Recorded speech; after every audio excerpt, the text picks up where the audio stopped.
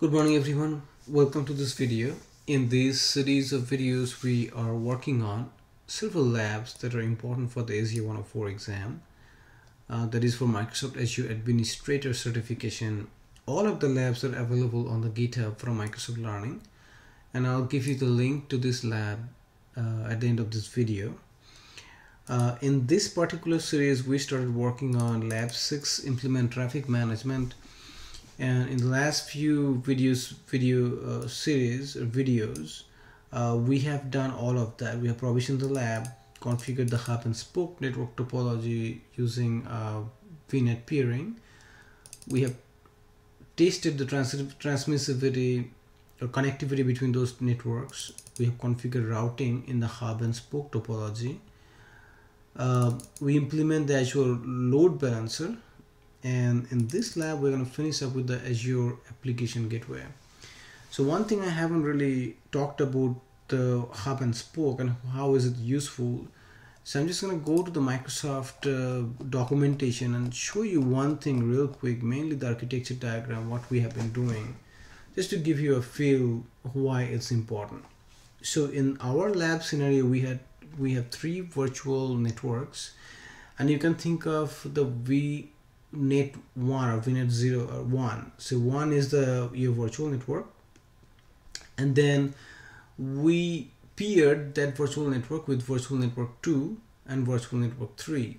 So there is direct connectivity between this network to that network, hub network to spoke network 1 and hub network to spoke network 2. But since we do not initially we didn't have any routing enabled, so these two networks, they couldn't talk. And in one of the labs, when we configured the routing in the hub and spoke topology, we created the routing rules and everything, and that only when the connection between these two networks was possible. Now we are at this level at this time. Now we have configured everything on the cloud side, and we're going to finish up our lab with implementing an Azure Application Gateway solution. So let's get to that and let's finish up with the lab. So let's see here. So in this task, let's go to the virtual networks, and we're gonna go and start working on VNet 01. So let's go to our Azure environment over here and click on this one. It should list all the virtual networks that we have, and we're gonna start with the 01, which is the hub network. Okay, and in the list of virtual networks, select that one. Settings and subnet, click add subnet. So settings, where is my subnet? Okay, if you can't find something, yeah, subnet, then you can also search here. And we already have 0 and 1 in this particular subnet, so we can add something else in here, and that is gonna be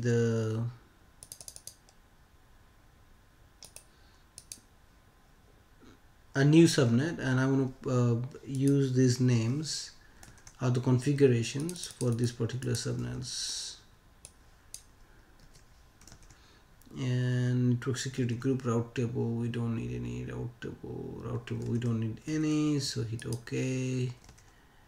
The subnet will be used by Azure Application Gateway instance, which you will deploy later in this task. So subnet app gateway is most likely you have to use that name of that subnet, and anytime you are trying to do something like adding a firewall, adding a gateway, you have to have a subnet created that will be dedicated for that particular type of feature that you're trying to use. So let's see. So that looks like that's done.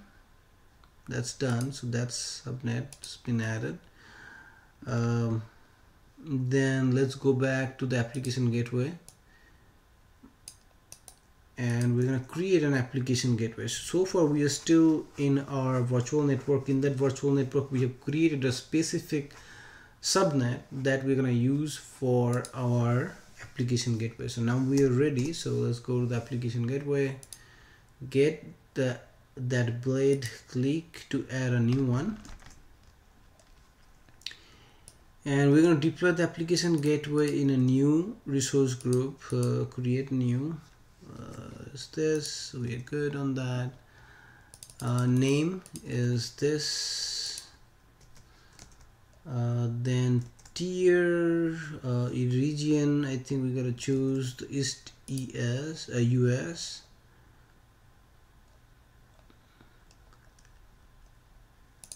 That's where all of our other deployments are. Tier is standard v2. Okay, I'm good with that. Scale units is 1. Minimum scale units, enable auto scaling. Actually this is no, so there's no auto scaling. Scale units is 2. Availability zone is 1, 2, 3, and then HTTP 2 is disable. And then configure virtual network, and let's get name. Actually, do I have that network?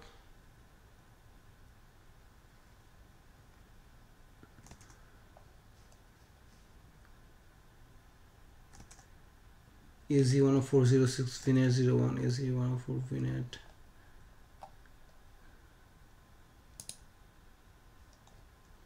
AZ10406 VNet 01. So we already have that one. So subnet in this one is the application gateway. So we got everything that we needed.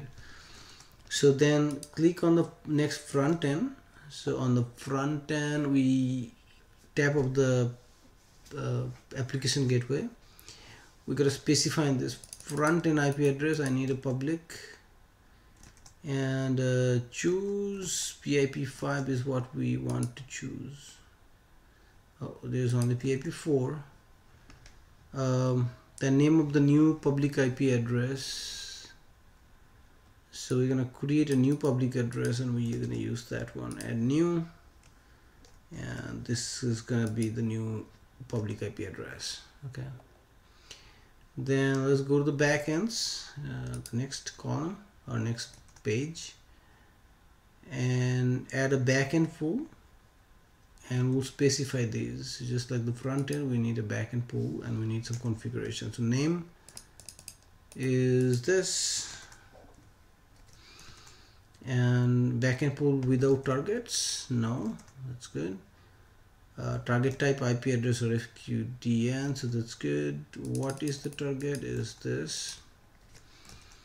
Then we need to add another one, and we're going to specify the other IP address as well.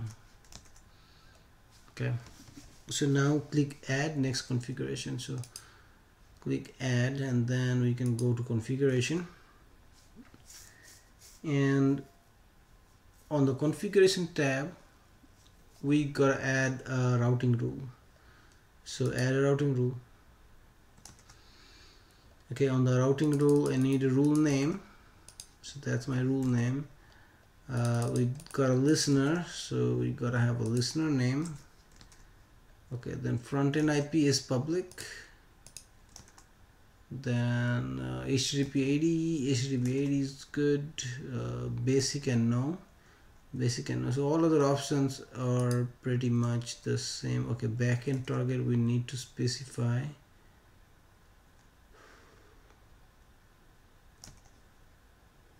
Okay, backend targets. So we need a backend pool. Backend pool is good. Then there's only one is available. That is this. After that, on the HTTP setting, we need a setting name. So I gotta add setting name. Add new setting name. HTTP 80 disabled, HTTP 80 cookie based affinity, that both are disabled, and request timeout is 20 seconds. That's all looks good. So click add.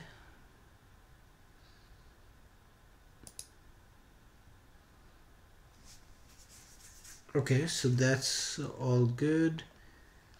And on the routing rule blade, click add routing rules blade, click add again. Okay. Next, tags, review, create and create. I think I'm already done this. So next, tags, review, create, and then just create. So that should create our application gateway for us, and we're just gonna wait for a few seconds.